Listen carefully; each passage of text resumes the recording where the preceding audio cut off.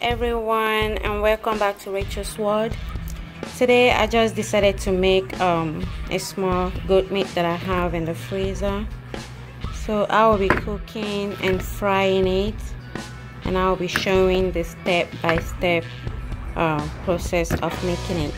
So stay tuned. So now I have washed the goat meat.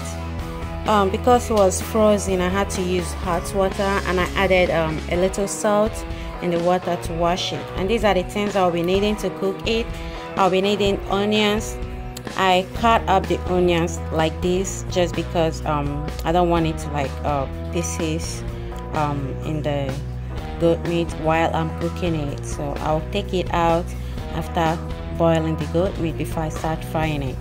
And I need thyme.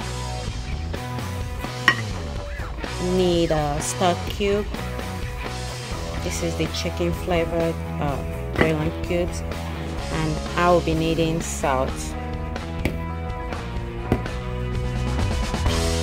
Now all we need to do is to add put all of these in the pot.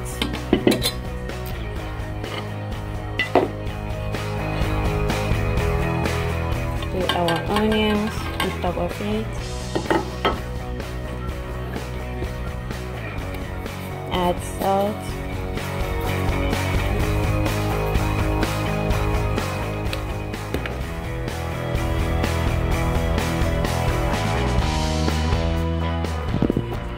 Now I'll be using 2 stock cubes.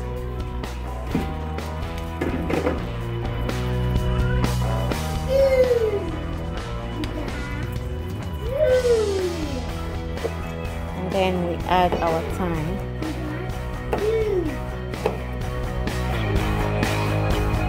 Now I'll add the thyme.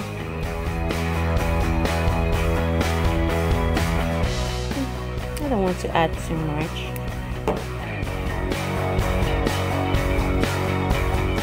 And then I've also added water in the pot. So now I'm going to put it in the stove.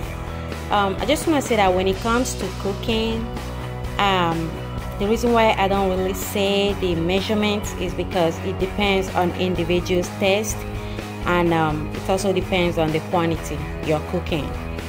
So now I'm just going with the quantity that I'm cooking because this goat meat is pretty small.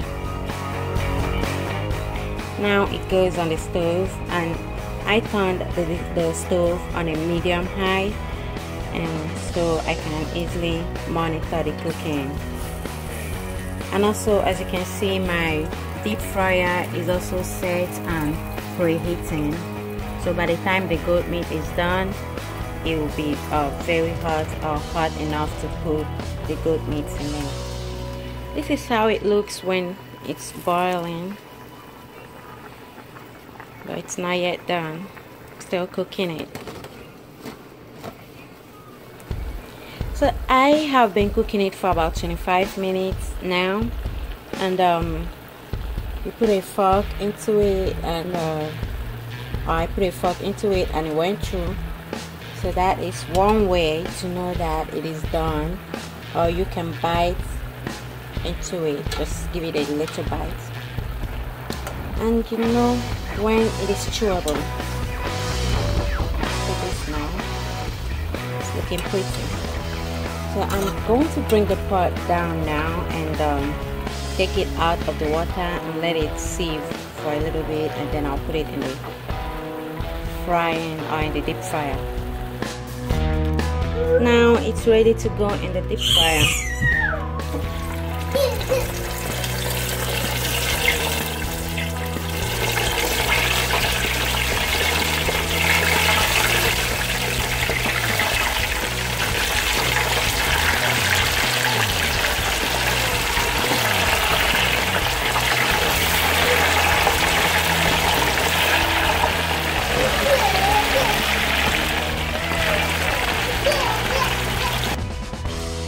So after frying it for about 5 minutes, this is what it looks like. It's all done. It doesn't take time. But thank you very much for watching. See you next time on my videos. Bye.